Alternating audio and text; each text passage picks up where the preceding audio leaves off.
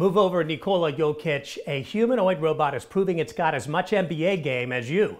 I'm Kurt the Cyber Guy. Follow me at cyberguy.com where my newsletter is free.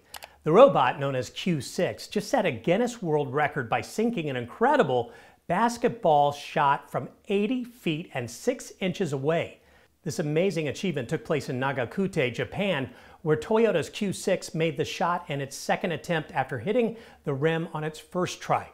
Q6 uses AI to fine-tune its throwing style, adapting to improve with each shot. But this isn't Q6's first time in the spotlight. Its predecessor, Q3, previously made headlines for the most consecutive free throws by a humanoid robot.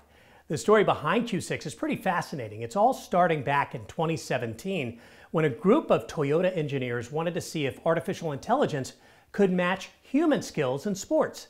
Well, fast forward to today, and this latest achievement is proving that Q6 is really pushing the limits of what robots can do in sports. Who knows what amazing feats they'll tackle next? More crazy cool tech like this at cyberguy.com. If you're not already getting my newsletter, open up a new browser at cyberguy.com. You'll see a red button. Click that.